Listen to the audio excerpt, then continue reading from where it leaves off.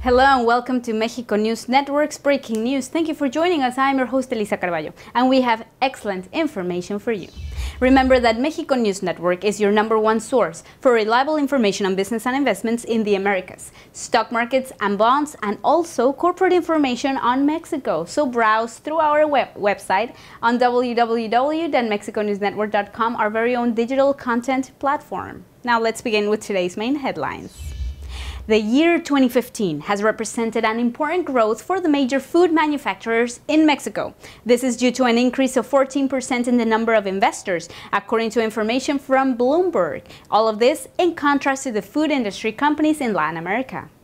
Now, this year's decline of the peso against the dollar has actually been a very attractive situation for Mexican food exports. This fact has definitely been of major help for these large companies of the food industry to maintain their debt level and, on the other hand, increase the number of investors in the nation and overseas.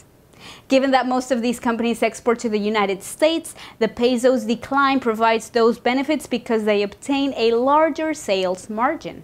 The gross margins of the largest food makers in Mexico actually obtained an average of 40% in the past quarter, in comparison to an average 24% for 6 counterparts in Brazil. From the 4 major Mexican food makers, Gruma SAB, the largest tortilla maker in the world, obtained returns for 32%. Meanwhile, Industrias Bachoco SAB, largest poultry producer, obtained returns for 24%, and Grupo Herde SAB returned with 6.8%. The Ministry of Foreign Affairs, in other news, announced that in 2016 they will focus their efforts on strengthening their foreign policy with Latin America and the Caribbean. All of this with the purpose of moving forward toward a regional integration in the legal, economic, and cooperation fields. As an example of the work carried out in the past months, the office emphasized the performance of Mexico in the Pacific Alliance, made up by Chile, Peru, and Mexico, with 42 countries as observers, whereby the cooperation for the realization of concrete projects in different fields has definitely been encouraged. In 2015, Mexico was also the host for different forums and summits, like the 10th World Economic Forum in Latin America, held in the beautiful Riviera Maya, an event attended by representatives of 45 countries and over 750 businessmen and opinion leaders. President of Mexico, Enrique Peña Nieto, welcomed important Latin American leaders during their state visits, such as the President of Colombia, Juan Manuel Santos, the President of Brazil too, Dilma Rousseff, and the Cuban President, Raúl Castro. In this year, Mexico also signed bilateral agreements with different countries, like the 12 agreements with Guatemala on fiscal, agriculture, tourism, and hydrocarbon issues. Mexico also assumed its position of the presidency pro tempore of the Regional Conference on Migration, in which it is committed to promote dialogue and co-joint actions among the countries on the origin, transit, destination, and return of migrants.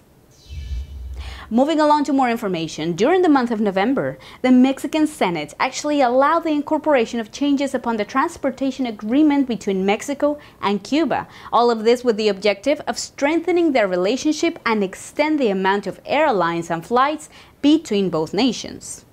In order to boost tourism and investment in both nations, it took 82 votes in favor of the modification of the agreement, which will increase air connectivity, given that any number of airlines may actually operate the agreed services on specified routes, as stated as such on the official communique of the Mexican Senate. As Mexico is the second largest air platform to Cuba, second to Canada, it's extremely important that the air connectivity is expanded between Mexico and Cuba, because this will actually provide wider options for travelers, as well as promoting competition among the airlines, which will encourage them to provide better services at much better prices. Because of the opening that Cuba lives, it's actually necessary to provide adequate air connectivity as a key tool in economic and social development for both nations, stated Senator Mariana Gómez del Campo Gursa, head of the Committee of Foreign Affairs Latin America and the Caribbean. This change is of great benefit for both nations. It will attract a wider tourist flow, generate an important economic benefit, boost the creation of jobs, and forge social welfare for both parties involved. Moving along to more, this year was a very important year for private transportation companies in Mexico. For example, Cabify, Uber, or Easy Taxi managed to establish themselves as companies that ease the movement of people in various cities across Mexico. One company that actually saw 2015 as a key year for growth was Cabify, which saw a series of major events this year only. During the month of July, for instance, the government of Mexico City regulated private transportation companies in Mexico, becoming, with this act, the very first city in Latin America to do so. During the same month, the company opened Cabify Querétaro, thus being the second state in which the company operated as part of its national expansion campaign. In September, Cabify decided to lower its rates and therefore change its strategy to establish itself in the Mexican market as the most accessible alternative to private transportation by only charging per kilometer instead of by time. During that month, they also launched Cabify Access, the very first mobility service of private cars which actually seeks to support and transport people with disabilities or handicaps in the nation, with the launch of 50 trucks and looking to triple this number in the year 2016. In the month of October, the company opened Cabify Monterrey Light, Cabify Querétaro Executive, which has luxury cars, and Cabifly, which actually offers a new travel experience, transporting people on aircrafts all across the main cities of Mexico in a matter of minutes. Helicopters and planes are used to shorten the time between one city and another with this new application. Now, in addition, flights can be made at a national level, all across Latin America and/or even across the US. In the month of October, Cabify received worldwide funding for $12 million, a solid investment that they will use to expand their operations in 14 cities in which they already offer service in Chile, Peru, Spain, Colombia, and of course, Mexico. During 2016, Cabify actually plans to open more business in new cities in order to, of course, grow. Now, the gross domestic product in Mexico advanced 2.6% year-on-year in the third quarter of 2015, higher than a preliminary estimate of a 2.4% growth final figures showed. Now, this is the strongest expansion so far this year, bringing growth rate to the first 9 months of the year to 2.5%. The industrial sector advanced 1.2%, matching preliminary estimates and higher than 0.6% in the second quarter. The manufacturing sector, for instance, went up by 2.8%. Construction actually increased also by 3.5%, and utilities all grew by 3.8%, while the mining sector unfortunately shrank to 5.6%.